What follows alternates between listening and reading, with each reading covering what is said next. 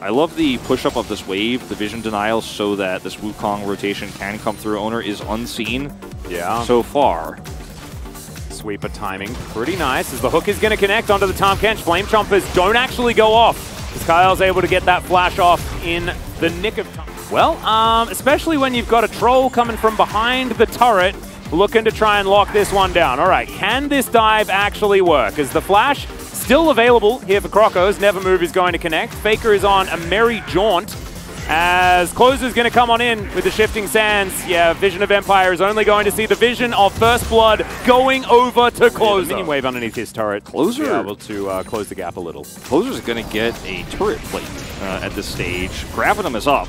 Well, Gumushi taking a fair bit of damage here as well, as Carrier is just getting poked down. Red-white guns here for Prince are so scary. As Faker has demonically ascended. There's the Emperor's Divide. Some semblance of control back in this game as Abyssal Dive comes down. It's a nice little knock up there from Carrier, but Moonlight Vigil comes down here, and Prince is doing so much damage. The hook is going to connect. T1 going to group up here for Herald.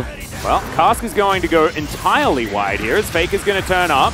Looks to try and lock down a kill, and I think he should be able to. The Demonic Ascension's going to help out. And the first kill for T1 will go over to Owner. Snap of their fingers, they get a pick, and they're back online. No, it's really nicely done, as I don't think Croco had any idea what was going on.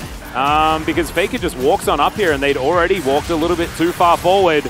And yeah, Dove, absolutely nowhere that he could go. I think the expectation here is that Faker shouldn't be allowed to ever have enough control of the lane. Certainly does. Prince is pushing here for this bottom lane, though, as Croco is rotating down, and Gumushi does have Carrier on the way. Flame Chompers come on in there as well, as now Prince trying to lock down the kill onto the Jinx, as the Devour comes through, and all too easily lives Sample. I don't want to call him a shot caller per se. It's okay, hold on. Clozer has flash. Yep, Never Move does come through here as well. Holds onto it for as long as possible, as the Emperor's Divide shifting sands is going to get Clozer.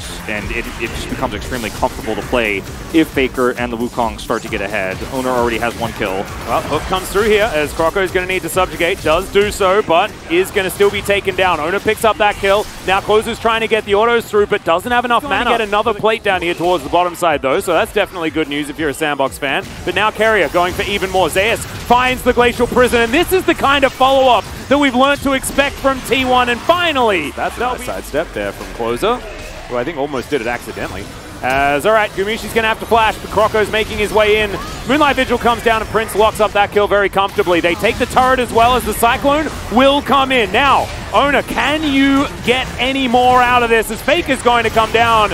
Owner will fall, but can the cleanup actually come through? Prince now trying to fight it out against Carrier. Faker against Dove and Croco together, and he's losing out on the trade. Carrier's going to go down. There's the cast to divide the fight here. Try and keep Clozer alive, who manages to walk it out. Gives him the thumbs up as well, as Zeus will be taken. My God, what did Clozer have for breakfast? I mean, 100% by himself, and that meant that Clozer was given his opportunity to escape. Now Croco's going to get engaged on Emperor's Divide to try and split up the fight, but still, they're able to take down Croco, and now Live Sandbox no way to stick around for this one. Surely belongs to T1. Never Move. And this is going to be another charge coming through from this Herald. Well, Moonlight Vigil comes down. It's a lot of damage. The hook connects onto the Tahm Kench, but he just wants to eat that gray health, and he's going to be pretty happy. Great Devour there from Kyle, who spits out Prince. And the Jinx is already being taken. Look at Dove He's just in the back line murdering everyone. What is going on? It's so many kills over to Prince. It's a triple. It's an ace. And it's an ace for Liv Sandbox. And Clozer was top lane. Devour available. There's great health up. And you are really forcing a fight here. Now we're going to go back to this one, which we did see the Emperor's Divide. Low impact here. Croco does not get to really use Subjugate to any real value. Does get picked off here. Nice snipe coming through. But this fight is over just there. Now they really want to force the issue here and try to get this inhibitor turret down. But look at how little hits. Remember, Azir is not here. The hook comes through, but turret's still up. Turret's still up. Faker's pushed away. Doesn't have his ult up here. Cyclone, not good enough. Look at Kyle. Saves Prince here. He's got the shield. Zeus still chases. Turret's still up. Duff with the stopwatch. This was beautiful play from Liv Sandbox. And T1, massive overextension. No reason to hard force this. You get a hook with the Blitzcrank. You see what you can get. You do not need to be between turrets. Oh my god, Kyle is too good at this game, Wolf. And he's too good at Tahm Kench. Yeah, man. I regret saying I didn't think it was as good of a pick now. Yeah, I mean, he's so good at engage that I completely understand. As we're straight into another fight. Zeus is going to go down. Prince gets another kill. He's 7-0-3. As Carry is going to get knocked up. That's another one. Make it 8-0-3. He's legendary. Well, in that last fight. Oh no. Ona's going to get knocked up. Dove finds himself a barrel as well, as Ona has no other option other than to try and get as much damage down as possible. And Liv Sandbox are just picking T1 off. Clozer's like, do I want to run or do I want to kill? I want to kill. Yeah, he does definitely want to kill as he puts up the Sun Disc, and Zeus makes it back to Faker, so he's going to be all right. How insane it is, the turnaround here for Liv Sandbox. We compare round 1 to round 2 with how these two teams are playing. And it's moments like this where Zeus and everybody's tunnel vision on killing the AD carry, but it's a Tahm Kench comp. It's like throwing the Sejuani ult at Sivir when she has Spell Shield, which we saw last game as well. This is T1 not in their perfect headspace. You could really see it in their play. They are not playing up to their normal standards here. And getting punished like this, I mean, this is just good proactive play from Liv Sandbox. But you're out there as Wukong trying to hold a wave. Guma wants to... So extraordinarily gigantic. And when he has a Tahm Kench as well, Prince can basically frontline. We've seen it already as Croco's going to face check. Okay, well, can they actually kill him? As he's got Subjugate, there's a Devour there as well. Clozer's going to turn up. Zeus is fed to Prince. And now Faker's going to get popped back. Also fed to Prince. Prince is just lapping up the members of T1. 11 kills now as Clozer dashes in. That might have been a step too far, but he does have the stopwatch or Azonia's. I'm not entirely sure what it is at this stage. Where they fall apart at the end. Clozer very alone here. Yeah, Dove also a little bit out of position as the Baron is going to be taken down. Ona looking for his opportunity. Dove, flash, body slam, gets to safety.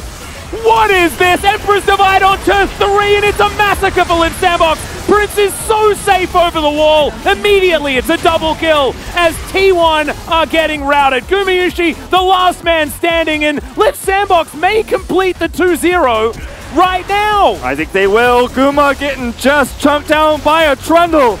Oh my goodness, he's underneath the turret. He does not care. Kyle might also die, but instead, it's just going to be the Jinx falling. That's an ace. Sandbox, yeah, they pick up the ace, and they are going to win this game. They're going to win this series 2-0 against T1 and claim sole possession of third place. A 23.5-minute victory against T1, our second place team here in the LCK. They made it look easy.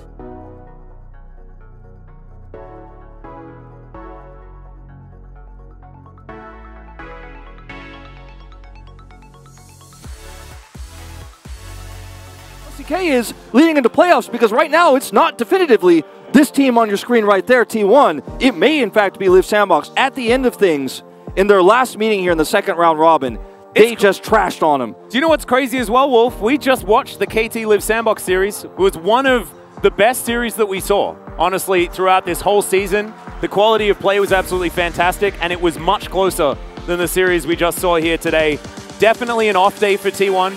You have to say that. You can't judge a team purely based on their most recent best of 3, but still certainly worth some eyebrow raises as Prince